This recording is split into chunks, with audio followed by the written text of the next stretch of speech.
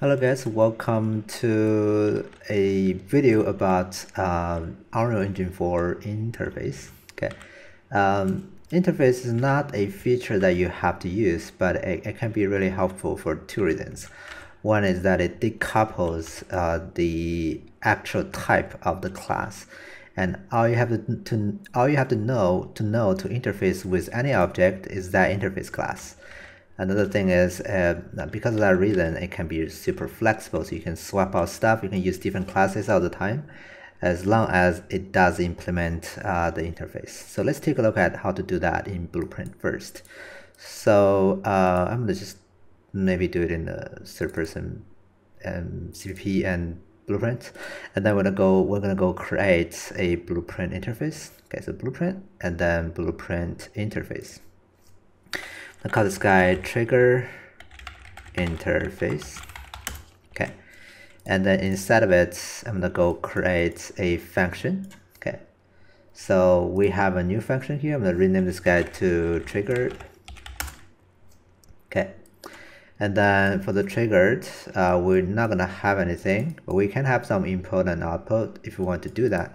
But that's actually just the interface. Or here in the list of these functions, this is going to be the list of the things you wanted to be able to call through the interface, but you don't actually have the body here in the interface. Okay, so to use interface, you can use or you can use this interface or implement this interface in any actor. Okay, so in this case, I'm going to create another Blueprint class. I'm gonna use an actor here. I'm gonna call this guy BP jumper. Okay, jumper. So I'm just gonna make things simple so we can just see the feature here. So the BP jumper will have let's try just a static mesh with a box. Okay. Now here in the event graph, or actually in the class settings, I'm gonna go to the interface here and implement the trigger interface. Okay. All right, so now our BP jumper does have implemented the trigger interface.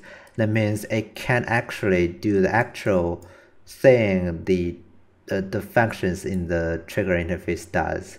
So what we can do here is we can just right click and type in the triggered. You can see there is a an add event called event triggered. Okay, and this event triggered will be called when someone asks the BP jumper to do triggered through the interface, because the trigger interface have this triggered function here. So whoever goes through this triggered function in the interface to interface with BP jumper, it's going to actually eventually call this event triggered. And we can do this. We can add word actor word offset. Okay, and then we just make it go up 100 units. So as simple as that. Compile and save it. All right, cool. Now let's create an actual trigger. So a new Blueprint class. I'm gonna call this guy a BP trigger. Okay, and in the BP trigger, what I want to do is I want to go ahead and add a variable. I'm going to call this guy triggered actor. Okay, and then I'm going to go make it an actor reference. Okay, compile and save that and make it public. Also, I need a collision box, a box collision actually. And just to be able to visualize where it is, I'm going to add a static mesh and make it a cube also, and make it just really low and go down. And I just maybe shrink it this way. All right, cool. So let me grab the box and do a onComponent begin overlap event. And then just to be very simple, I'm going to just try to cast the overlapped actor to a pawn. That should guarantee, in our case, just gonna be the player. And if that's true, then we're gonna ask the triggered actor to do the triggered interface call. Okay. All right, and compile and save this.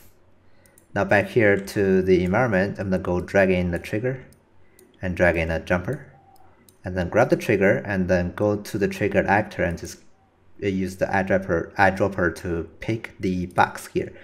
Go ahead and play, and then go here. You can see the box jumps up, right? So what's happening is that when our player overlaps with this trigger box in the actual implementation here, it's gonna ask the triggered actor, in this case, that will be our jumper, to do this interface call. What it does internally is it's gonna try to ask, okay, this triggered actor, in this case again, our jumper, do you implement the trigger interface? If you do, then I need your triggered function to be called. Okay, and in our case, the jumper's triggered function is implemented here, which offset the actor up 100 unit on the Z direction. So it's basically what the interface is. So why do we ever want to use this? Because there could be other things you want to be able to trigger. Okay, so let's say I want to trigger something else, another actor that is of a different type. Maybe it's going to be BP rotator. Okay, all right, I'm going to double click to open that. And for the BP rotator, I also want it to be able to be triggered. In this case, what I will do is also go to the class settings and also implement that trigger interface. Okay, and then also implement that triggered, oh, not this one actually, triggered event. If we do have any, I need to compile this, I believe. Yeah, now we have the event triggered. Okay, and then we can do like add rotation offset, or add actor word rotation. We're gonna add it 45 degrees on the Z direction. Compile and save this. Now we can drag the rotator. Actually, I need some visual, so I'm gonna go to add static mesh component and also use cube and drag this guy over here. Okay, now we can hold it down Alt and drag to duplicate our trigger box, and then this time we're gonna pick the rotator. Go ahead and play. Now you can see the jumper jumps up, the rotator rotates for 45 degrees, so on and so forth. So, right.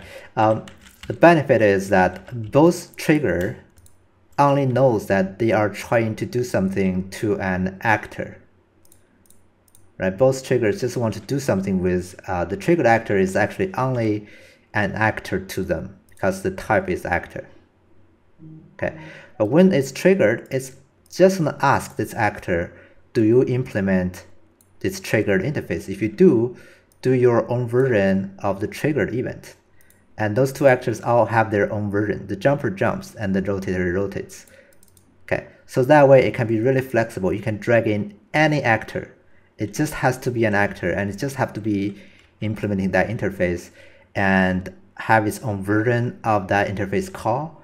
And then what's going to happen to them is all going to be up to them. And there's no entanglement between the class type and the trigger. The trigger and the class type, they don't even know who each other is, right? So this guy doesn't know what this is. This guy doesn't know what this is either. All they have is this in-between interface that takes care of the communication. All right, so that's going to be the whole idea of interface and why it's really useful sometimes. So in the next video, we're going to talk about how to do this in C++. Okay, see you next time.